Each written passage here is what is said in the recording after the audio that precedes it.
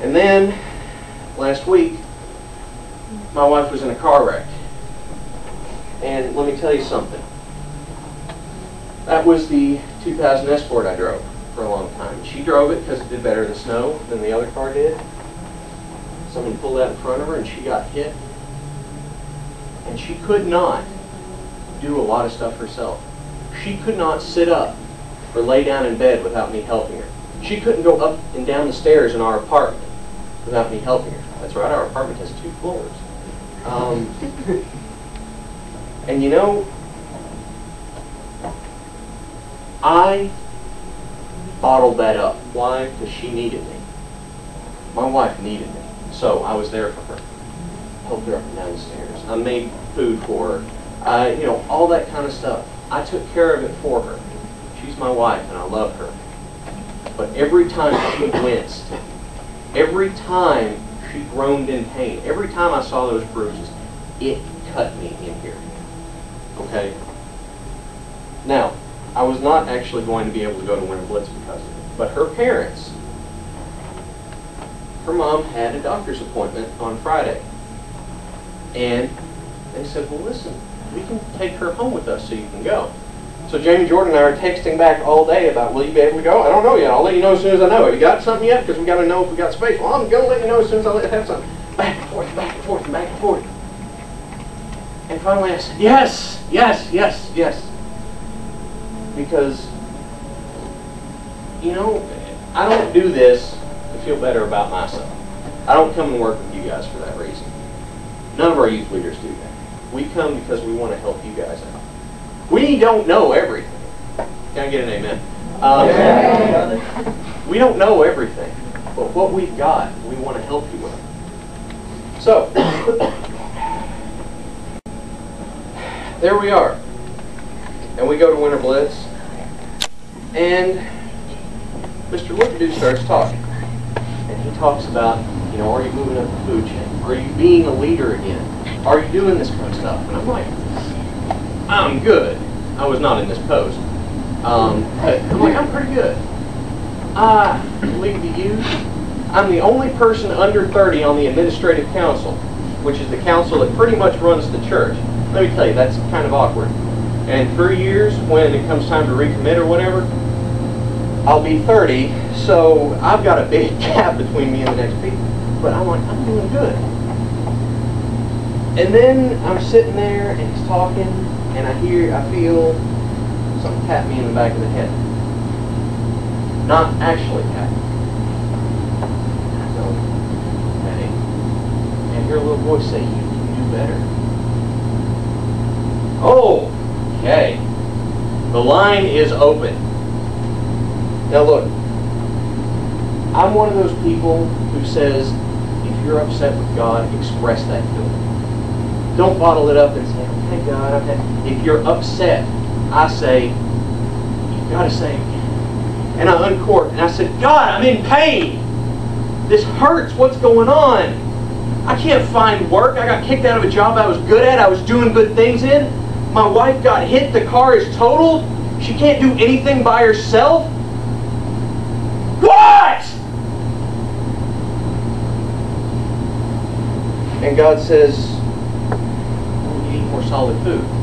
But you can't do that. Now, through all that pain I was telling you guys about, I have turned around and I have said, okay, God, okay, this is rough, but thank you. We have a place to live. We're making ends meet. We've got food. Jamie wasn't permanently hurt in the car wreck. You know, thank you for that. And I did this when both of my grandfathers died, because I never knew either one of my grandfathers. But I ruined 2 perfectly good songs because they were the crutch I used to get through dealing with that. I cannot listen to Amazing Grace on bagpipes anymore because I will roll around on the floor crying. And don't you get any ideas, because I won't do it in front of people. Or I'll just leave. The other thing, better is one day. That one will get to me. I'll have to tighten down, because if I don't, this lump that gets up here in my throat's going to come out my eyes in watery form. So there won't be any like slasher movie spray or anything. It's a good trick, but you can only do it once.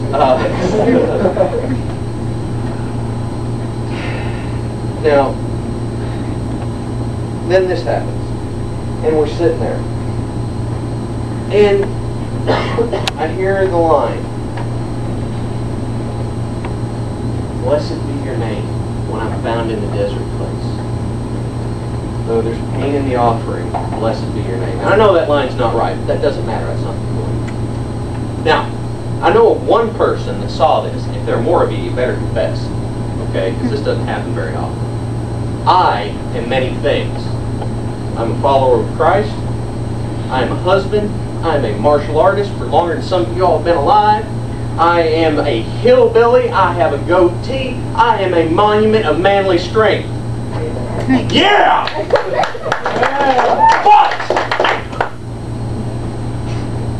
But you know what a monument doesn't do? You know the difference between weeping and crying? You'll cry at a sad moment. Oh, I'm so sad. I just... Okay. Weeping.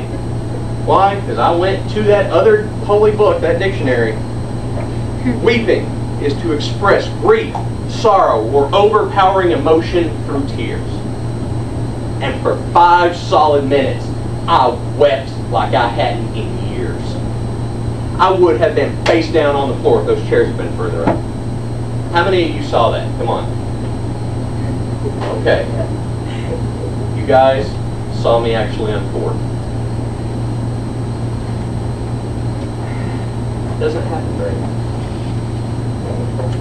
But in that moment of getting all of that grief out,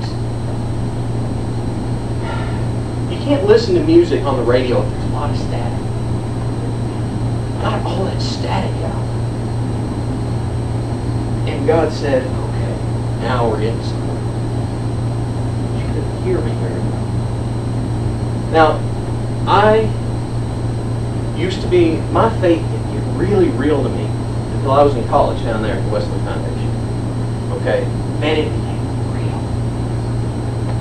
I really hope that's me. It was real to me before then. And for some of you that were on this trip, I do believe it did.